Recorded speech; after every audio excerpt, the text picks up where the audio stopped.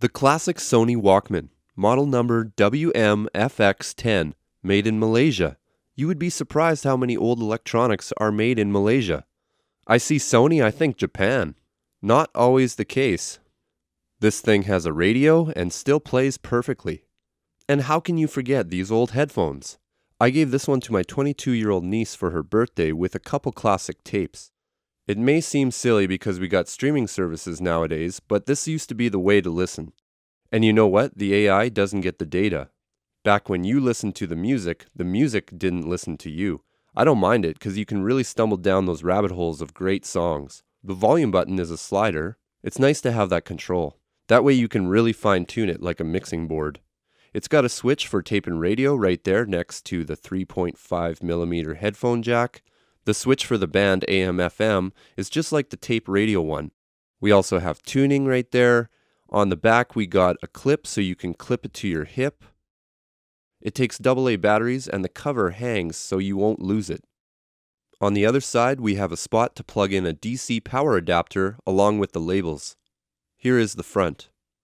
It's nice to see the radio frequency bar too, real retro looking. It also says Walkman right on the front with the Sony logo. It says it has an anti-rolling mechanism, which for those of you that don't know, it acts as a shock absorber, so if you're jogging or running with it, there's no movement inside, so the music plays smooth.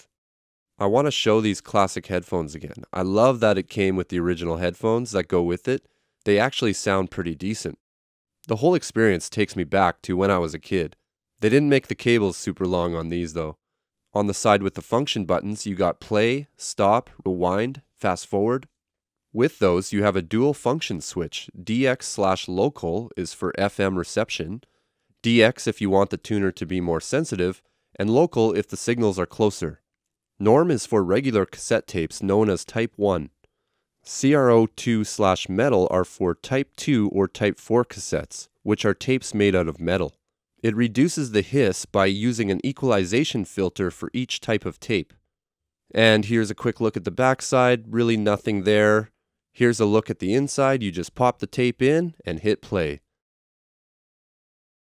It's really fun to watch the reels turn, very analog.